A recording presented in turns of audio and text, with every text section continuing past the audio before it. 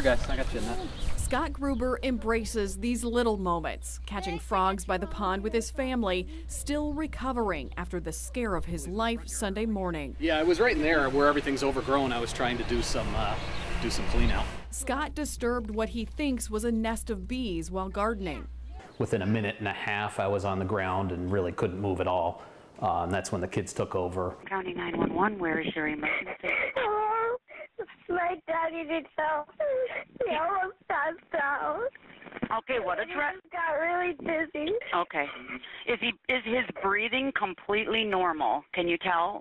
A little bit. He's just breathing really hard. Is he changing color? No, he's just a tiny bit pale. Okay, I'm going to help you, okay? Just stay on the line with me, okay? That's dispatcher Linda Safford trying to keep 10-year-old Zoe and 8-year-old Maya calm. My dad wants the phone. Okay, I'll talk to him. Oh, I think it's a bee sting. You think it's a bee sting? Yeah, I'm having a hard time breathing. Then came 30 seconds of silence. Are you still with me, sir? Hello? He's not responding anymore. It does kind of, you get it in the feels. It was really scary because I've never really called 911 before, and I didn't know that I would ever have to. How much longer until we get here? Oh, only a few moments. They're here. I can't get adults to answer me as well as they did.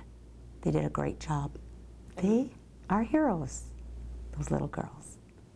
Saved their dad's life.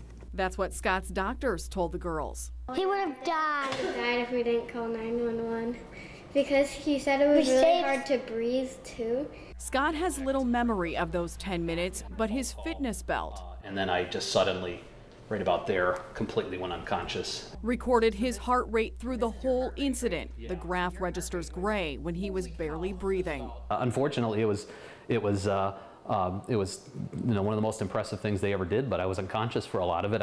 As a parent, I didn't even get to see them in action. Scott and his wife Stacy, a doctor herself who was at work, taught the girls how to call 911 a few years ago after watching a news story. They're thankful they listened. You never know as a parent if what you teach your children they're going to remember, especially in a time of emergency, but I'm amazed and very proud of them. Scott had no idea he was allergic to bees and is now growing his supply of EpiPens. Zoe is learning CPR next month, and both girls plan to teach classmates about 911 at school this fall, hoping others see how critical it is to stay calm and be prepared in emergencies. So we saved someone's life.